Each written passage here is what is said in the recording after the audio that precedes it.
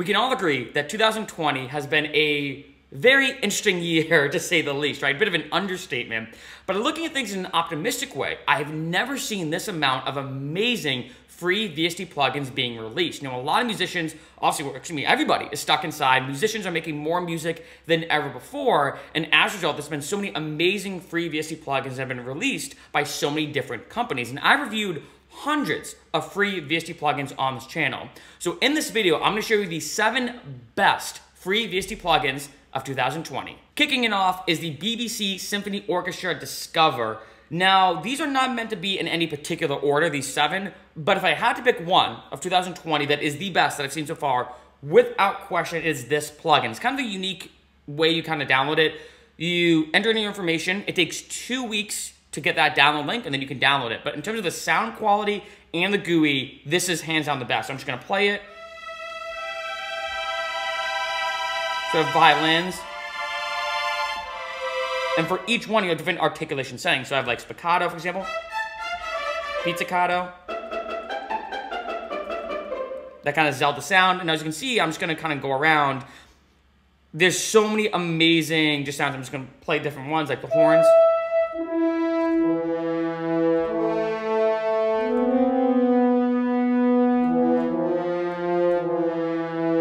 We have violas.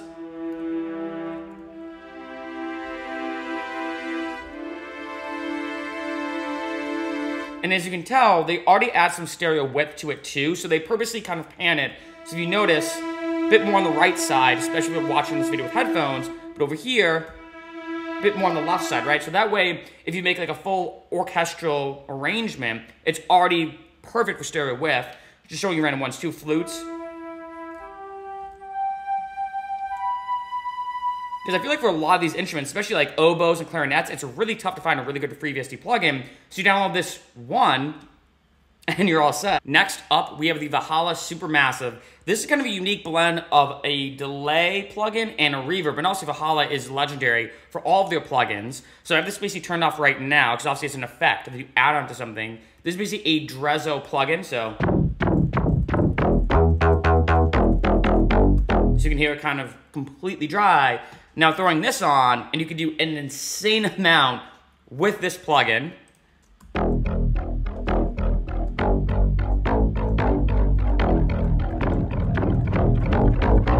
right, now you have different modes here, so I can, and you kind of have the description right here. So you notice like the delay is super long, the attack on that. So if I do like, slowly fades in. Right, and then also you have different presets so I can show you, so different echoes, so let's try like 8th notes.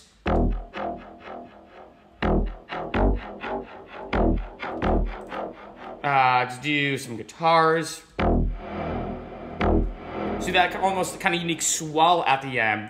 And also all these algorithms that it's using are amazing. So you notice it's a very slow on that one. Doing some modulation, so let's try like some ambiances, some chorus. Very subtle on that one. So the chorus slap. We have the ensemble, so like a fast ensemble. So you can see, like it changes the complete texture of any element in your track. So some flanging. Not the biggest fan of flangers, if you want me to be honest, and it is clipping a little bit. But now let's do some reverbs, right? So very small ones. Let's do a dirty snare. Let's do some massive. I mean, it's called the Supermassive, so billions and billions. This one is, for this, I'd probably resample as a brief production side note, because that tail is so long, I'd probably resample this and then kind of do some stuff with it. Or maybe even make like a reverb tail and reverse it. But yeah, as you can see, and then now we have some random sound effects. So let's try the Void Pulsar. So it doesn't even play when I patch it, just kind of slowly has that attack. Really cool, the Great Annihilator. I like that name. But as you can see too, you have different modes here. Also, I can do the mix and width, the delay, the warp, the feedback, the density, different modulations and EQing. This is an insanely powerful plugin. Easily the best I've seen, honestly, when it comes to reverb and delaying. Next up, we have the Voltage Modular by Cherry Audio. They released this as well for 2020. One of the many companies that release a lot of their plugins, or even sometimes like a mini version or kind of like a demo version for free. This, as you can see, is an amazing modular synthesis plugin. What's cool, I'm just gonna pick a random, just do the basic ARP, is I can move these around here. So even the GUI, even if I drop it, you notice that the chord kind of like dangles a little bit. So it kind of has that almost kind of unique kind of physics engine, right? How it kind of like flows like that. And I can remove these. It's complete modular synthesis. The one thing I will say about this plugin, it's unbelievably CPU intensive. So also I'm recording this video while also playing it. So it might glitch up a little bit, but let's see. Actually not too bad, okay. So you can see, and the sound quality is insane too, and I can adjust all these however I want.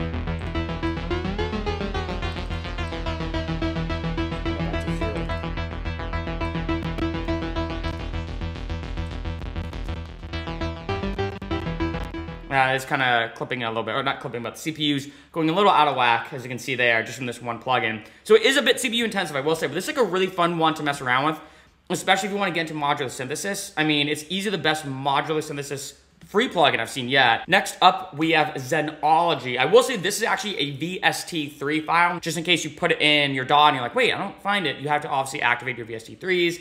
But what's cool about this one is basically a giant Rompler plugin. So obviously we have just the pop kit now, but as you can see, tons of options from instruments to synthesizers to even vocal stuff like the jazz duos.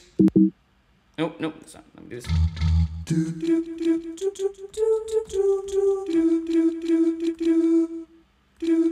Right, now in addition, I can obviously add some effects in too. I can do some, and then put this in. So if I want to add in some more stuff here, right, I have all these different options to add in chorus modulations, different drives. If I want to add in a filter or phaser. If I want to even make it lo-fi, right, which is obviously super popular right now. Actually, I don't like that compression. Let me try Bit Crusher.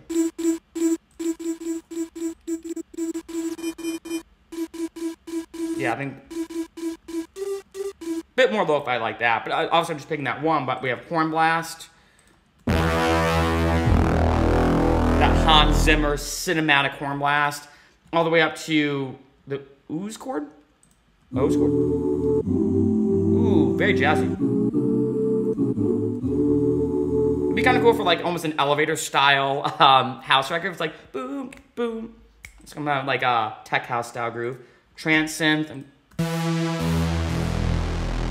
now, being honest, some of the synths I'm not the biggest fan of, but it's just amazing how they have all these different ones. I mean, like I said, you can easily make an entire song just from this one, from the percussion, let's do the wafting organ.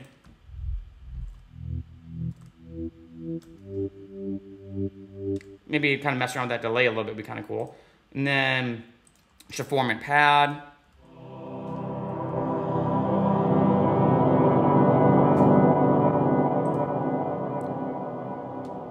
I'm just picking random ones. I'm always very curious how they actually come up with the names for the presets themselves. Try like the voice lead. Reminds me a little bit of that Afrojack style Miami bass stuff. And then we have, you know, a marimba.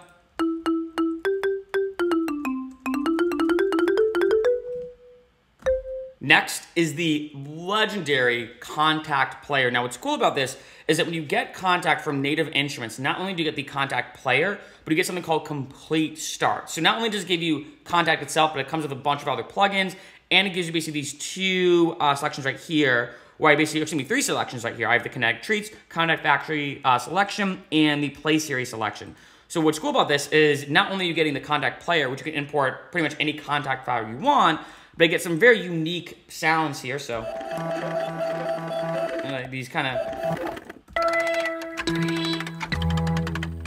Now, Kontakt is legendary because there's so many amazing plugins out there. Like, one of the best I have is the free Orchestra by Project Sam. So I'll just show you kind of these. And what's cool about Kontakt, like I said, is you can get these from all over the internet. There's so many of them by so many different companies. It's almost like, in a way, if you think about how you get a DAW and you can download a bunch of free VST plugins, it's kind of similar to that, where you download Kontakt and you can download tons of basic Kontakt files or NKI files to then bring in. And you can get these from any kind of third-party creator. So just playing you some of them from Project Sam free Orchestra.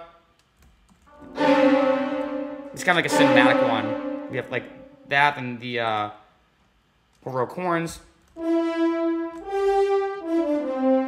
Now we have the Odin 2. This synth is ridiculous. I mean, you have 3 different oscillators to start off with, in addition to tons of other features that I can get into. But first off, just showing you here, I have, for the oscillators, I have an analog, a wavetable, a multi, a vector, a chiptune, an FM, a phase oscillator, a noise oscillator, and then I have a wave draw, chip draw, and spec draw. So it's amazing that you have a huge access to different oscillators. So for example, like just doing analog to start, then I could do wavetable, obviously, and I could pick any one of these, you know, just kind of showing you random ones. And then I have, after wavetable, the multi-oscillator. All these different ones. Then we have the vector oscillator. So I can basically pick different ones here, which is insane. Like I could pick this, for example, which is going to be B, right? So I can kind of combine 4 different ones in a sense using some math, right? The X, Y coordinates. And then chiptune. Then we have the FM oscillator. Then we have the phase modulation oscillator. Noise oscillator. Pretty straightforward for that one. Next we have the wave draw. So basically I can draw anything that I want and then click this and then just make something super weird. So let's click a bunch and then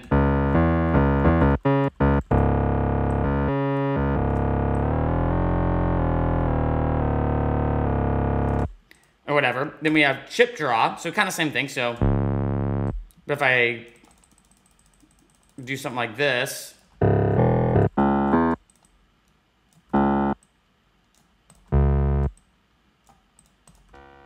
obviously can't really think of that too much. So let's try like that. Really, really fun to do. And then the spec draw, so.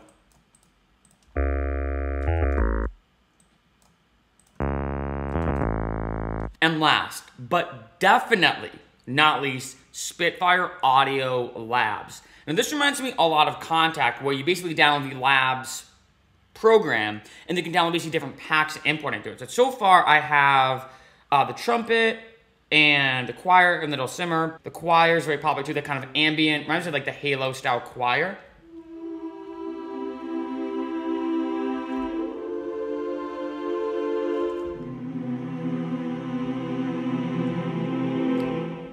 And then the dulcimer to show you, do this one.